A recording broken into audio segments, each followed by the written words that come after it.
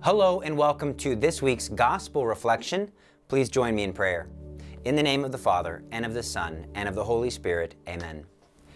Come, Holy Spirit, come by means of the powerful intercession of the Immaculate Heart of Mary, thy well-beloved spouse. Amen.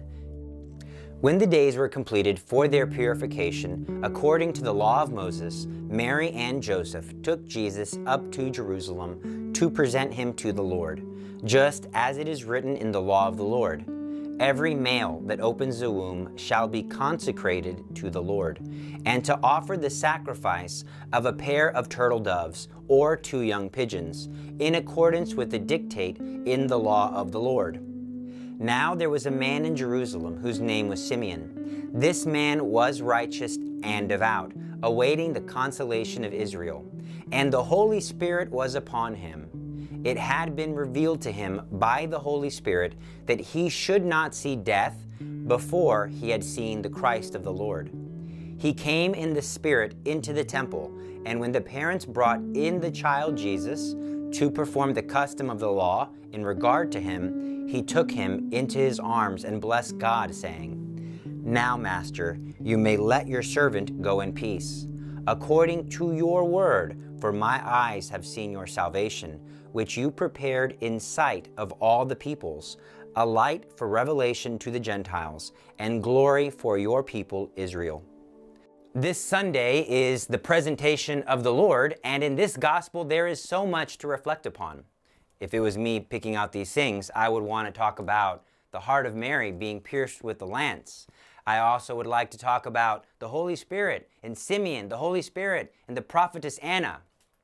But in prayer, I really believe that we need to focus on the heart of the issue, and that is that Mary and Joseph were fulfilling the law of the Lord and consecrating Jesus to the Lord. We often hear about consecration. We hear about Marian consecration. We hear about the consecration of St. Joseph recently, and we often lose sight of just how important consecration is to God.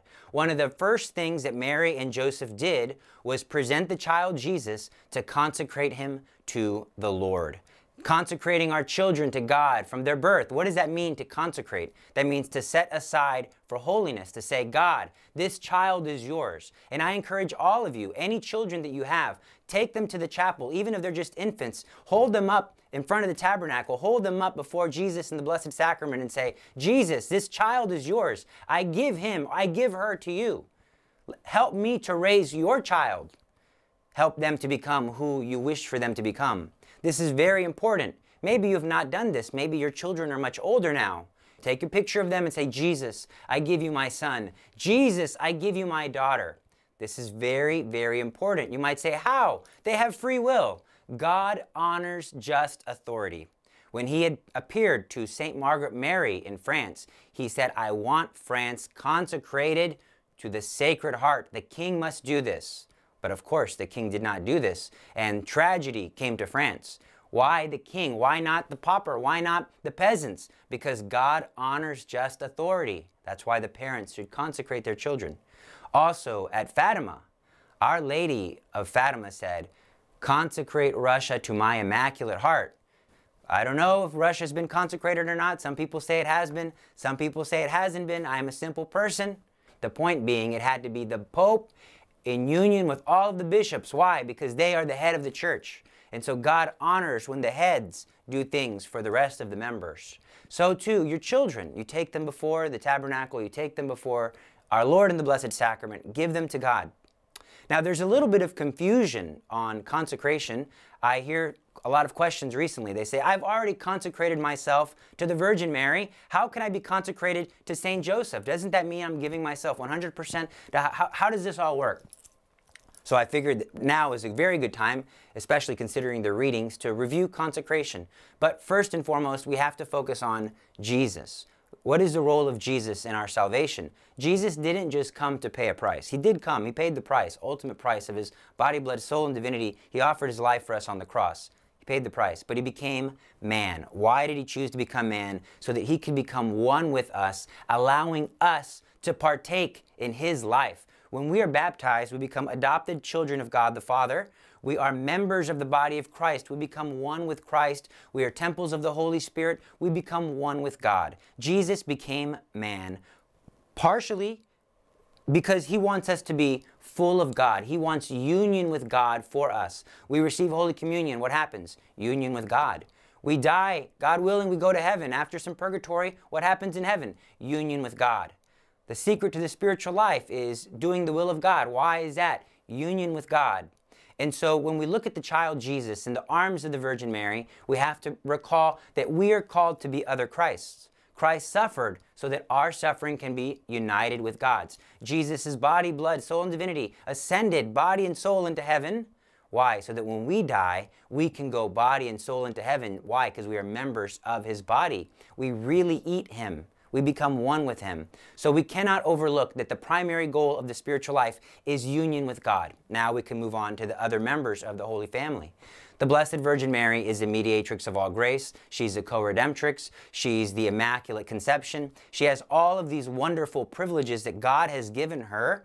But most importantly, it's because she is the mother of God. If we are called to be members of Jesus Christ, we are called to be other Christ, we have to accept Mary as our mother. So consecration to Mary is absolutely fitting. In its most basic form, you're uniting yourself to Jesus Christ saying, Mary, be my mother. But because Mary is the greatest of all the creatures, she pleases God more than any other creature that's even possible. She's the mediatrix of all grace. Everything she does it in union with her Son.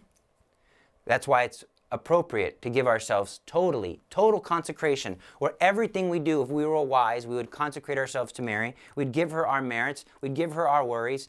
Everything that we are concerned with now becomes hers. Everything that she is concerned with now becomes mine. So in consecrating ourselves to Jesus through Mary, we become preoccupied with doing the will of Mary.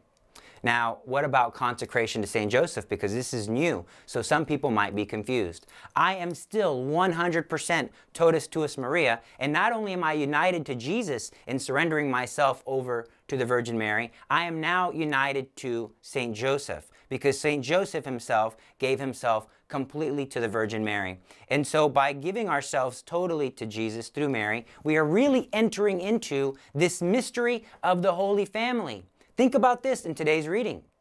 We have St. Joseph, the Blessed Virgin Mary, consecrating the child Jesus to God. And that's really what is at the heart of consecration to Mary and to St. Joseph, is that we are saying, Mary, Joseph, be my mother. Truly and really be my mother. And they in turn, once we hand over the rights of our life to them, they in turn, in a more fulfilling way, they hand us over to God the Father. And God is very pleased. We give them rights over us. We set our lives aside for holiness, and therefore we are preparing ourselves to do the work of the Lord.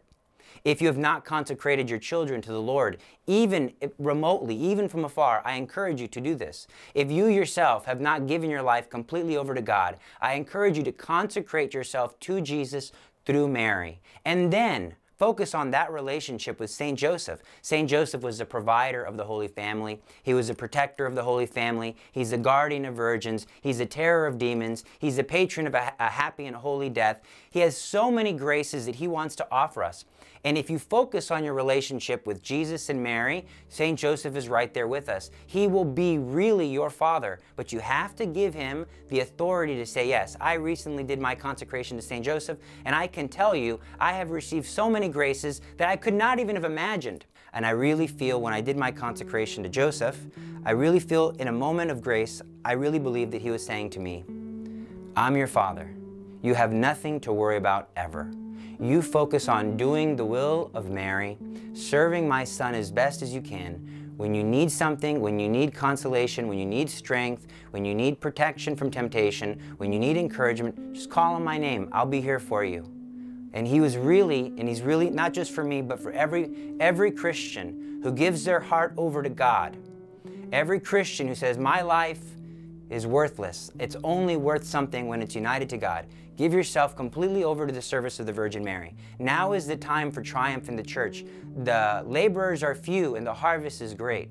If you really want to do something worthwhile, you want to give all of your activities to Mary so that she can be fruitful in the mission of evangelization, touching souls all over the world. You don't even realize it because of everything you're offering up in union with the actions of Jesus, Mary, and St. Joseph. Give yourself completely to Mary. And also take seriously, you are not a child of an only parent. You've got a spiritual mother, the Blessed Mother. You've got a spiritual father, St. Joseph. You've got God the Father in heaven. Being Catholic is so beautiful because we are part of a holy family. God bless you, God love you, and we'll see you next week.